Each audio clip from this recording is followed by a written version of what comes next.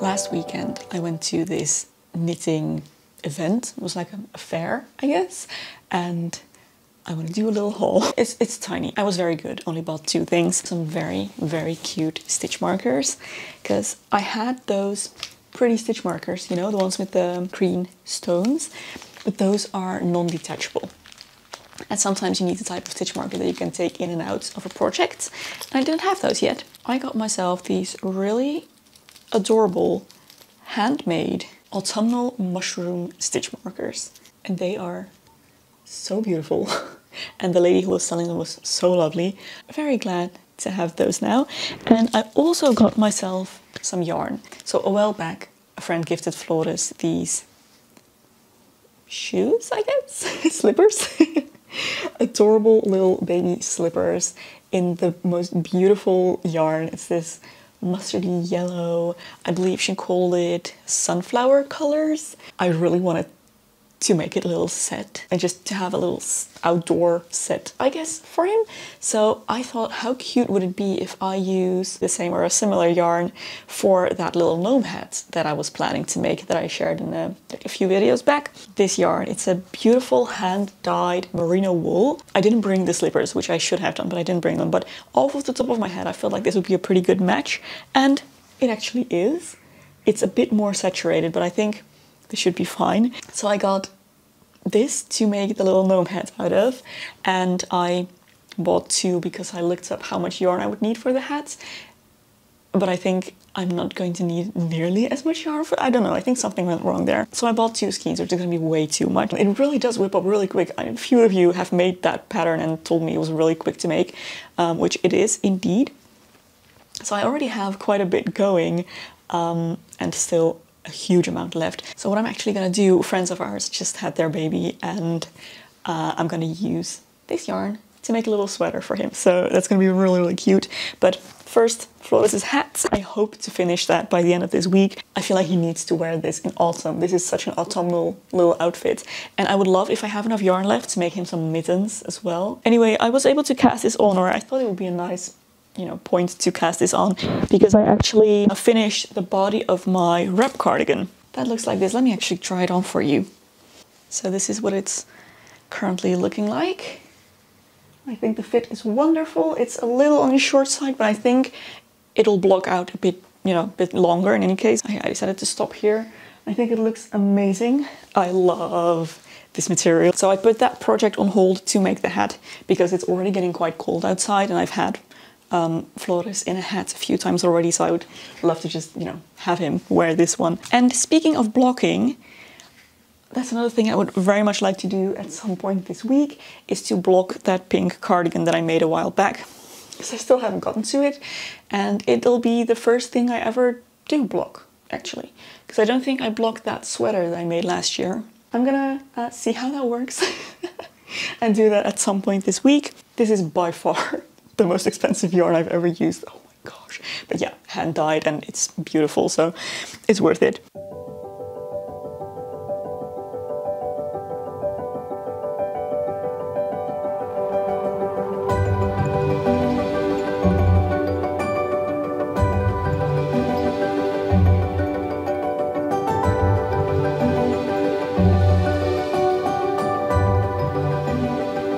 I am back in the sewing studio because I'm about to try something completely new to me. Today I'm gonna be quilting. I feel like this has been a long time coming, but it's time for me to dip my toe into quilting. I'm gonna be using this box by Mrs. Quilty, and I'm really excited to have them as the sponsor of this video.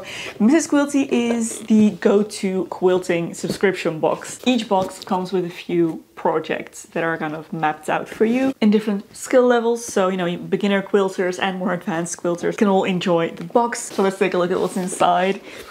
This is the first kind of introduction box that I have here, and it features, let's see, a stack of quilting fabric, and these are 12 exclusive designs that you can't find anywhere else. And the theme of this box is kitchen comforts, so they are all blue and white with kind of pops of red, kind of traditional kitchen style. Then there are some quilting supplies that it comes with.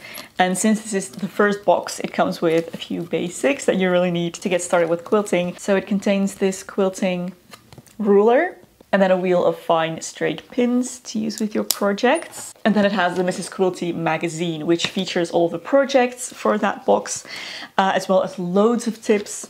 This one even has a cookie recipe in the end, which is adorable. But yeah, there are really detailed instructions on 4 different projects in this one. And the magazine comes with projects, but you can of course use the fabrics however you wish if you have a different project in mind. If any questions come up during any part of the quilting process, Mrs. Quilty has a dedicated support team ready to help you out. And there is also an online community of fellow Mrs. Quilty quilters that you can turn to with questions, but also to share your finished products and see what others have made with their boxes.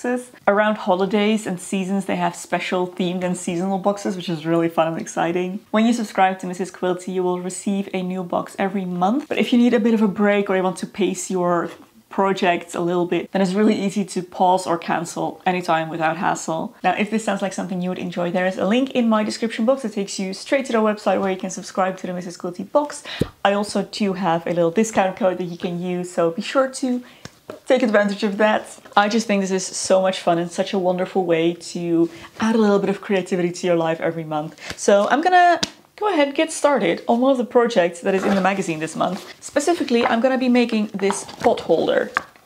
This is a beginner level quilt, which is perfect for me because I am very much a beginner. It looks really cute, and this is something I can use because pots of tea everywhere around the house. We need pot holders. Let's get started.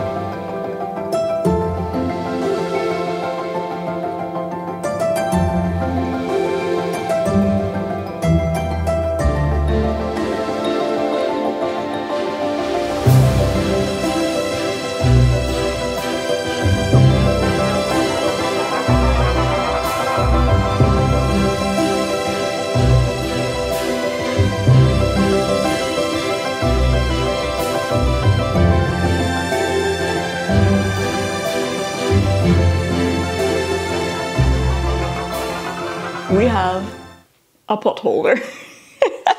I love it. I love it. This was so much fun to make. I feel like quilting is a really good exercise for me because it is all about precision, and that is the one thing in sewing that I tend to be a little lazy and cut corners, and yeah, precision is just not my strong suit, and you can't get away with that in quilting. So yeah, this is a wonderful way for me to practice my precision, and I actually really like how this came out. It's so cute. So I'm gonna take this into the kitchen and we can use it underneath our teapot. Love it.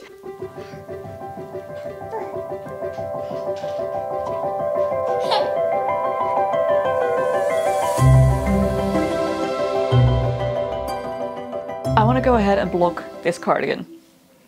So I thought I would put it on one more time just to see what the adjustments are that I want to make and what shape I want to block it in. I definitely want to lengthen the sleeve by maybe 5 centimeters because they hit just above my wrist, and I think it would be nice if they come kind of over my hand almost.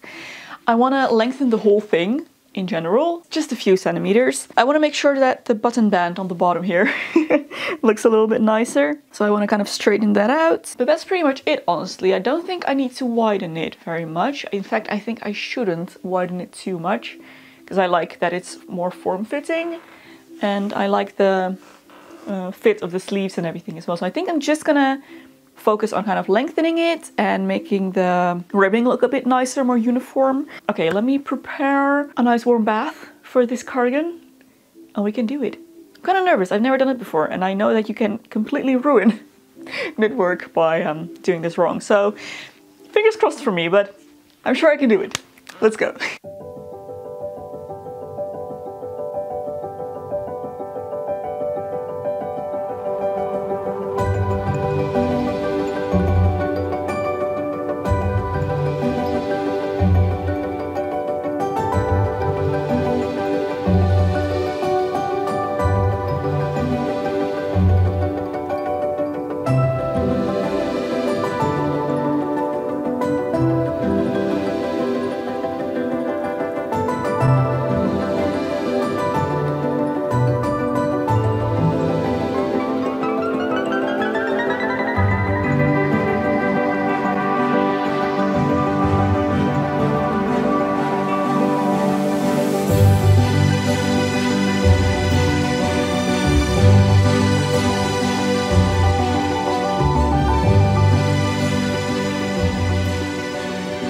I don't remember the last time I was this nervous.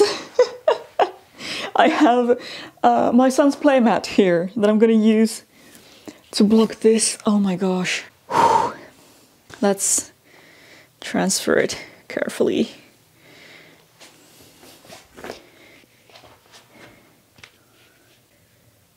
I just realized I've completely stopped talking. Sorry. I just don't really know what I'm doing, if I'm completely honest, and it's nerve-wracking. I think I'm gonna go ahead, grab a measuring tape, because I'm not sure if maybe the sleeves have already stretched out.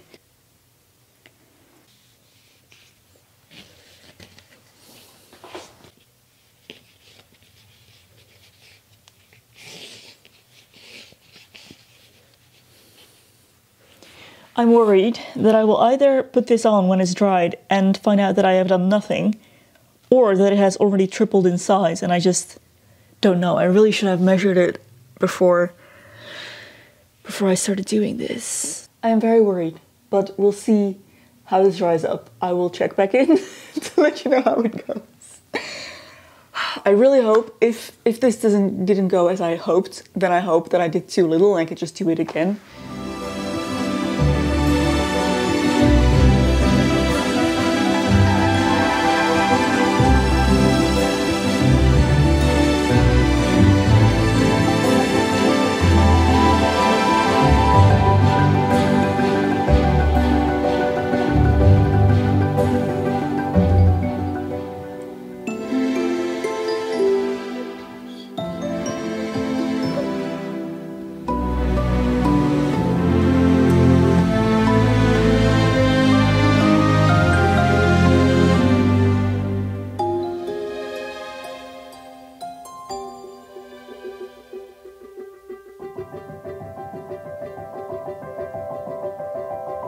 Here we have it!